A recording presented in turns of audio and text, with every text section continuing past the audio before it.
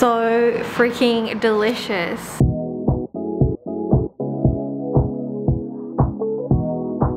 How cute is this cup? I love the handle. It's just so cute. Ah, it's my favorite mug that I own. Very cute. Anyway, welcome back to the Half Soybean channel. My name is Sharon and today is another episode of House Soybean. This is a series where I've been kind of making over and DIYing places in my apartment. Today's episode, I am going to be attempting to make a tiled mirror. Obviously I've already made it at this point and I can tell you that this is one of the funnest. I don't know, it was so fun to tile. I didn't expect this to be so fun, but I really enjoyed it so much. Like probably one of my favorite DIY projects ever. And I can't wait to share it with you. I'm also going to be DIYing pink grout. So if you're interested in learning how I did that, keep watching and let's get started. You might have noticed the mirror sitting on the side in my previous videos, but I wasn't the biggest fan of the brown frame. I should tell you a little bit about this mirror. I did pick it up on Facebook Marketplace for $125 and the dimensions of this mirror are 160 centimeters by 110 centimeters. So given those dimensions, I think it's quite a bit of a bargain. I feel that mirrors, they can be tall, but often they are quite skinny, and as like the width and height increase, obviously the price increases as well. But I'm really happy with what I paid with this secondhand mirror. I actually have been really wanting to make a wavy mirror or DIYing something similar. I don't know, I've just been having it in my head for like a couple of months now that that's what I want to make for my house. But given that it's a lockdown, it's already been, I don't know, I've been in lockdown for like 9 weeks at this point and I just don't know when I'm gonna be able to go back to the hardware store. I don't know, it's just not essential for me to go get like wood supplies at this moment. So that's why I just decided that making a tile mirror might be just as exciting and right up my alley. So that's kind of how I came to make this DIY. This is a laminate frame, so I don't think it's solid wood. Anyway, I didn't feel as bad covering it up. The first thing I did was put painter's tape along the inner edge of the mirror to protect the surface from any of the mess that I would be making.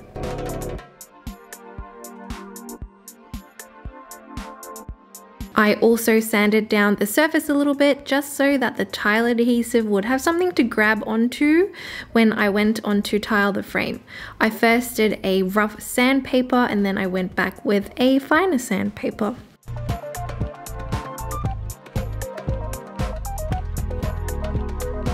I got a very exciting delivery from Bunnings. I got my tile. I ordered 3 sheets, so it wasn't very expensive at all.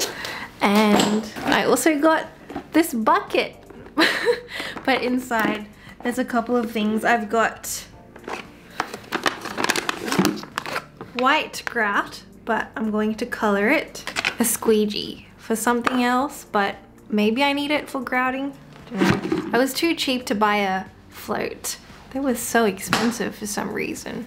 I got some wall tile adhesive. Just got a little tub.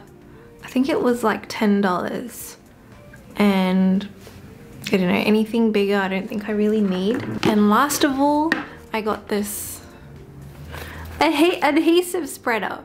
It was the cheapest one at Bunnings, so that's what I got. But the grooves look massive, so I'm not sure if it'll work the best.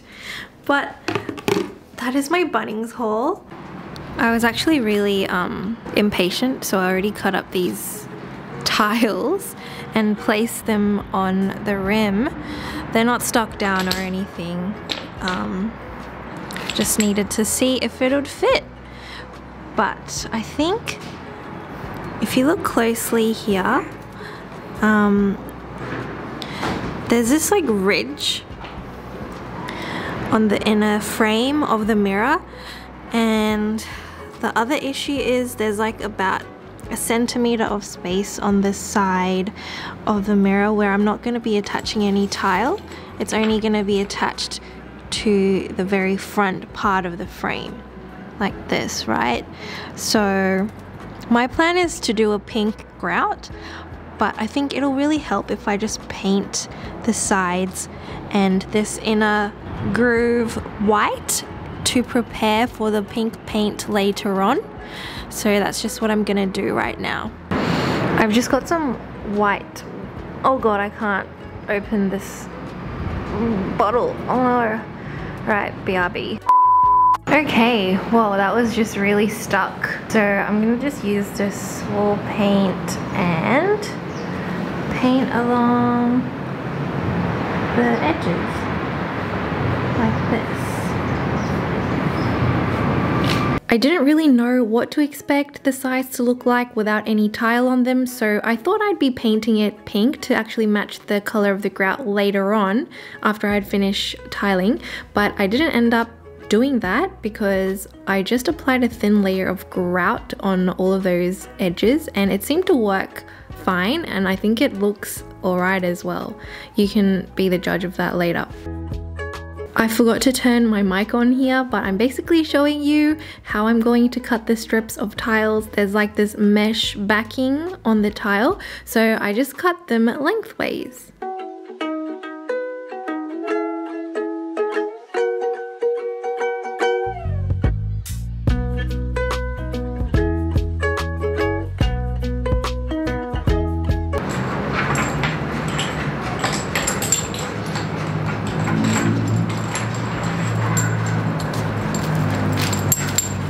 I've got my tile cut up, so I'm just gonna lay them on top to make sure that I have enough tiles for the frame.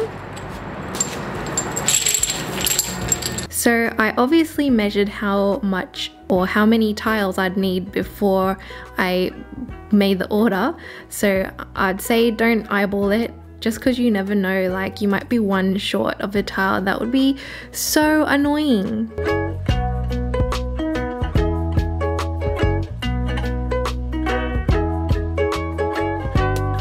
Everything fits with just 4 tiles to go. Look at that. Okay, so here is my grout. Let me open it. Am I meant to wear gloves for this? I have no idea. Oh, that looks yummy. So I'm just gonna start with like this length here first. And I actually had to cut up the tiles individually in the end because the standard spacing, it wasn't allowing me to lay them exactly how I wanted. So yeah, this is just what I'm gonna be doing. I mean, you can clearly see I bought the wrong adhesive spreader for this project, but I don't think it mattered too much in the end because you can just, you know, spread it and make your own grooves. And so I wasn't too fussed, but maybe you want, you know, a proper tool for this.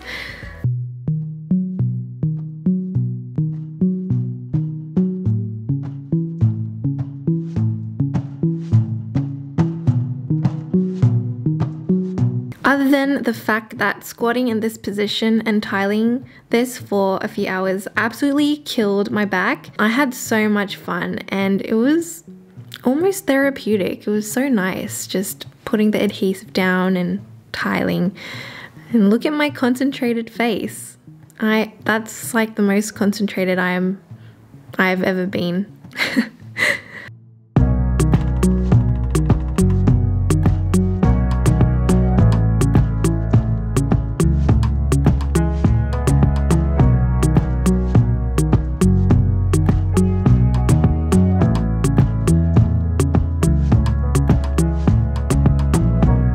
24 hours later. So yesterday I completed adhering?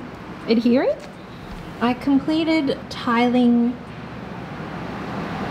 the whole mirror and it's actually pretty sturdy. Like I'm pulling really hard and they aren't coming off.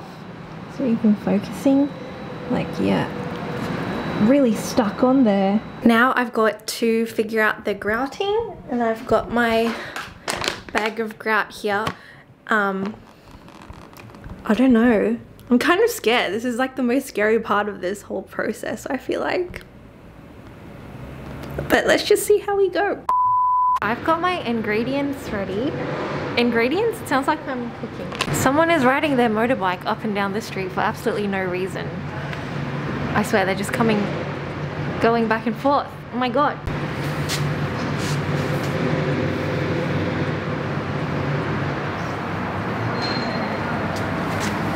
Oh my god. Got my pink gloves. They have holes in them, which is why I'm using them for this purpose. I've got a spatula to spread the grout. Is it too noisy? Oh no. And then I've got some red acrylic paint because I want to DIY some pink grout, and I heard that you can do it this way, and I feel like it's okay because I'm not gonna like be walking on this grout, or it's not in the bathroom or anything. I'm literally never gonna do anything with it apart from sit it up against the wall, so hopefully this works. And I've got a milk carton that I'm gonna be using as my bucket to mix my grout. I don't think I need that much anyway, so let's just get started. There are measurement instructions, but I don't own a scale, so I kind of eyeballed it. I don't know, I wish I had a scale, but The instructions said it should be like a toothpaste-like consistency, so oh my god, it's actually so hard to mix.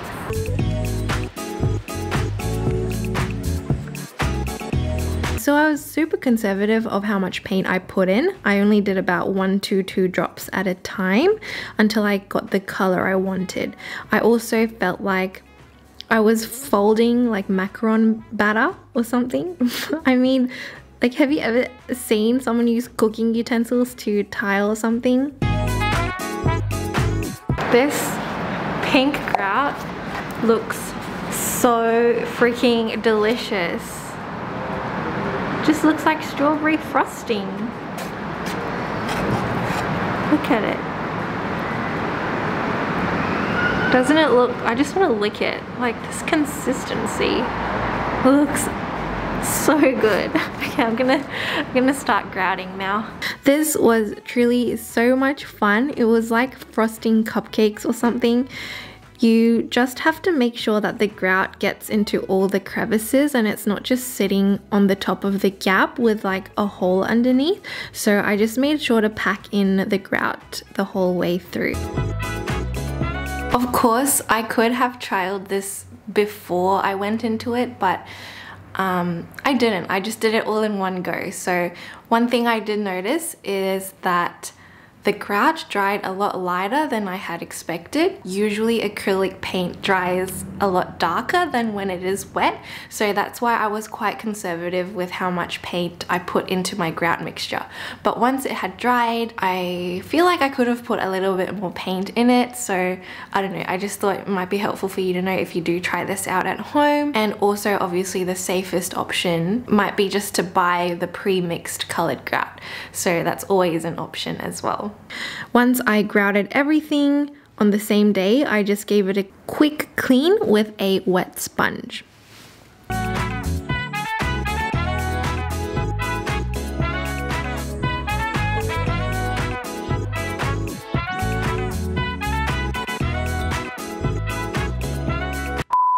So after the initial wipe down, when I had first grouted, I waited 24 hours and then the next day I gave it another sponge wash just to clean all the tiles off, and that's just what it said on the instructions of my grout packaging, so that's what I followed. I was just too excited to see the final product, so I removed the painter's tape off camera. It wasn't as satisfying as you would expect because a lot of it had been stuck down with like the grout and everything.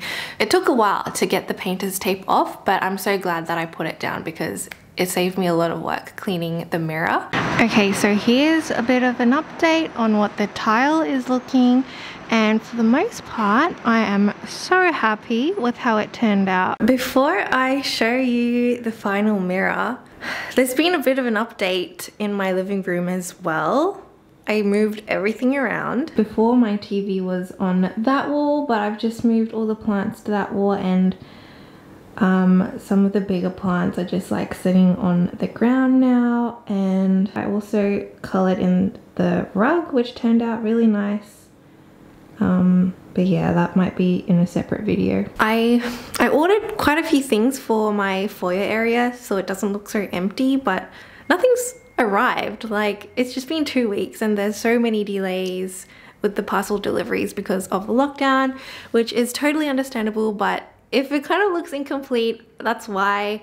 I'm not gonna wait anymore. I'm just gonna film what the mirror looks like. But yeah, I do need like a rug, I need a better hallway table, I need some art to go on the wall. But yeah, I hope you understand the bareness. But here is the final look of the mirror. Oh, before that, the other thing is, how do you film a mirror without being actually in the mirror half the time? Like, very difficult.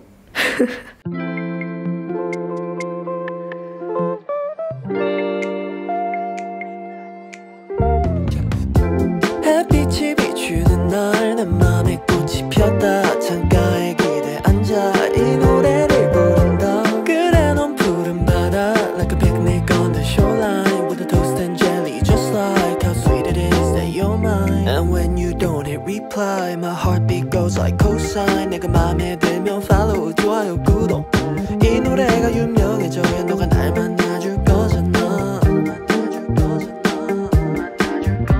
그때 나를 바라볼 때 심장이 멎은 듯해 무궁화 꽃이 폈게 움직일 수 없어 baby My flowers made in your light and I'm blooming by your side You know I've been waiting for too long yeah. 지금 right now sunshine on the shoreline feels like a super trooper Is this the Truman show right now Thank you so much for watching.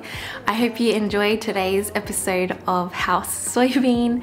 If you are interested in seeing more House Soybean episodes and also DIY sewing videos, please stay tuned. I know that there haven't been a lot of sewing videos lately, and that's largely because I'm still working on my sewing room makeover. I'm trying to do it up so it looks a bit nicer than what it is, and that's also kind of the reason why I've been avoiding sewing, because that room's just a little bit of a crazy situation. But I think that's gonna be our next video, my sewing room makeover. So I hope you're excited. I'm kind of excited to see how it's gonna turn out. But other than that, thank you so much for watching once again, and I'll see you very soon in the next video. Bye!